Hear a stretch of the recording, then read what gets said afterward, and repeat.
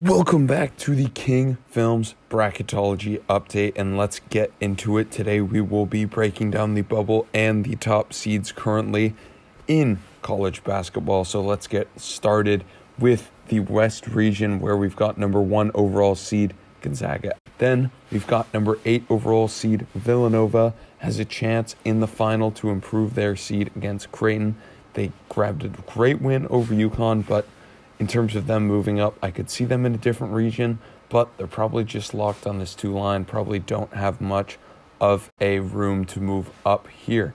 Then Texas Tech, the 9 overall seed, could probably jump up to the 2 line if they are able to beat Kansas in that Big 12 final. They might jump either Tennessee or Auburn. We will have to see. And then finally, Arkansas, the number 16 overall seed, will have their chance in the SEC tournament going forward. Let's go on to the South region. Arizona has probably clinched that number 2 overall seed, given Baylor's loss. And then we've got Tennessee, who's another solid team out of the SEC. They will continue fighting for that title as well. Then we've got Duke, who is in the ACC championship.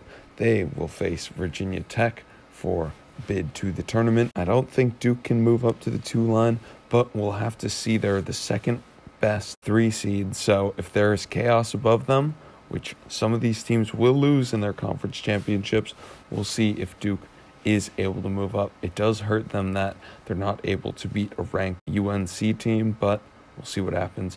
And then Wisconsin suffered the horrible loss. They dropped down to a 4 seed in my bracketology.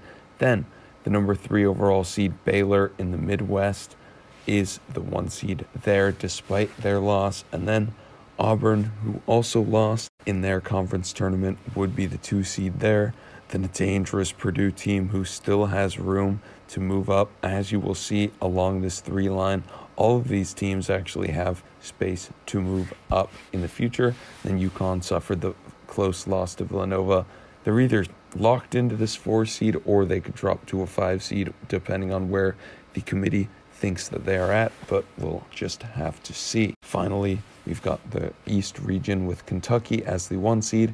They will maintain this 1 seed certainly if they win the SEC championship. If not, it will probably go to Auburn or a second Big 12 team if Kansas is able to win. Speaking of Kansas, they are the number 2 seed in this region and the number 1 overall 2 seed at the 5 overall seed. Then we've got UCLA, who has a great opportunity against Arizona, the number 2 overall seed, as aforementioned. So we'll see what UCLA can do there in the Pac-12 final. And finally, Illinois rounds out the 4 seeds from Big Ten despite their loss in the tournament. Then we go to the bubble scenario, and we've got Iowa State in the last 4 byes. Again, these teams on the last 4 byes are probably in the tournament already, as most of them do not have even a loss to take here, so Iowa State probably safe. Same thing with Michigan, who lost to the 3rd overall team here, Indiana, who is still alive in that Big Ten tournament, and wow, have they played their way off of the bubble with some spectacular performance this week.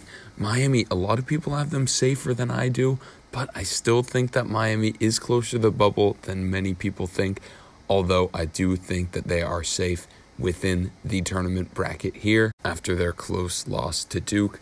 Then Notre Dame starts out the last 4 in, despite their loss in the ACC tournament to a good Virginia Tech team who has played their way into the field. Texas A&M is also a team that I believe has played their way into the field. They're probably a lock just because a loss to a good Arkansas team will not hurt them that much. That being said, a team that can fall with a loss is SMU with 2 rounds left to go in the American Conference Tournament. We'll see what they are able to do there. A bad loss could put them on the wrong side of the bracket. Of course, this is an improper science, and we do not know about any bid thieves, particularly in the A10, so we'll have to see about that as well. Then we've got Oklahoma rounding out the last 4 in. Then North Texas is a team I'm going to call the first team out here. They have no work to do. They just got eliminated in the Conference USA tournament, and a lot of bracketologists do not have them even close to the bubble. I think they're a lot closer than people think. This is a very solid team. Next up, we've got VCU, who suffered a bad loss in that A10 quarterfinal. They're probably out now. And then we've got Xavier, who of course was able to choke in that first round of the Big East tournament. We covered that in our last Bracketology video. Same thing with Wake Forest, who suffered the brutal loss to number 13 seed Boston College. In the next 4 out category, and I'm afraid these teams, most of them, will not be able to make the tournament. Let's start with Wyoming. Suffered a loss in Mountain West semifinal to number 1 seed Boise, so I'm afraid it may be over for them. They're not completely out, but we'll see what happens with them. Then BYU has been trending down on this list for a while now as other teams continue to get good wins, but they are just sitting stagnant. And then Dayton moves on with a close win over UMass as the 1 seed in the A10.